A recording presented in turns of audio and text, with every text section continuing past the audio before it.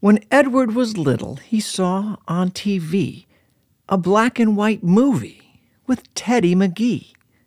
With a tappity-tap and a rat-a-tat-tat, he saw Teddy dancing, and, well, that was that.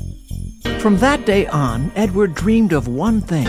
Not baseball, not race cars, not learning to sing, not being a painter and moving to France. Not Edward. All he wanted to do was tap dance. So late every night, when the zoo was all closed, while the animals slept and the zookeeper dozed, when even the night owls nappity-napped, Edward tickety-ticked and he tappity-tapped.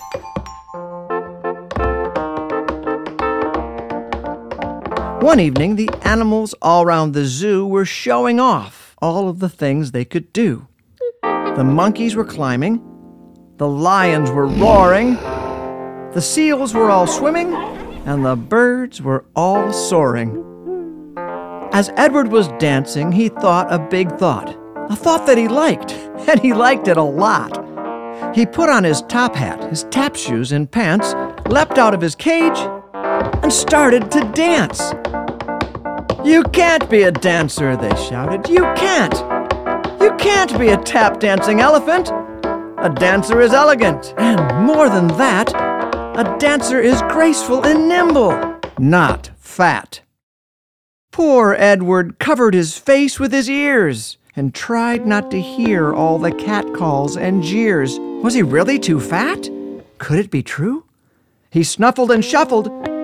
Then he knew what to do. The very next day, when the zoo closed at 5, Edward put on a most clever disguise.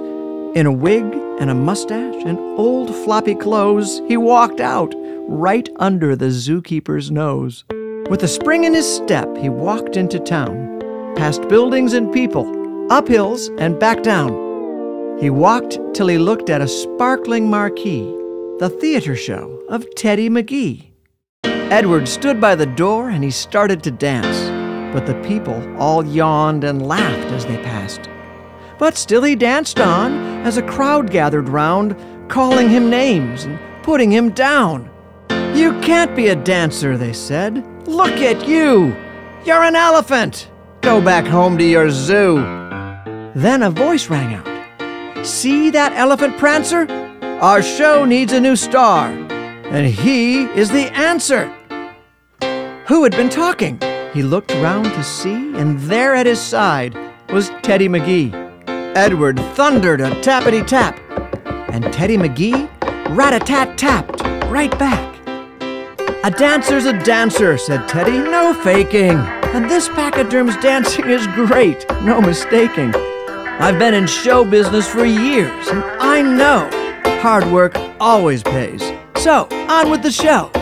Then they tapped for the people who'd laughed and who'd jeered, till they all started clapping, and oh, how they cheered. And Teddy said, "If you think this is all right, buy a ticket and come to our new show tonight."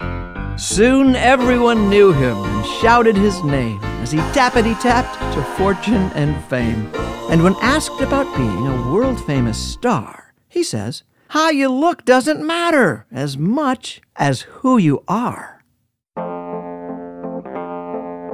Do you believe that miracles happen? Well, look at the crowd cheering and clapping. And do you believe, oh yeah, that Edward has made it? He's living his dream, and no one can stop him. Edward, the tap dancing elephant. Edward, there's never been a better one. Edward, the tap dancing elephant.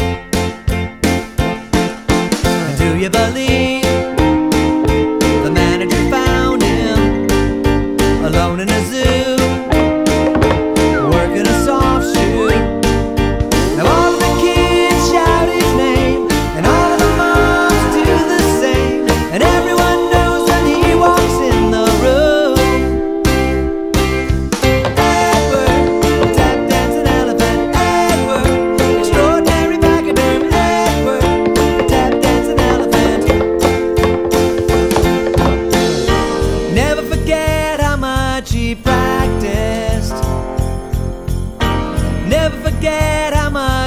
sacrifice.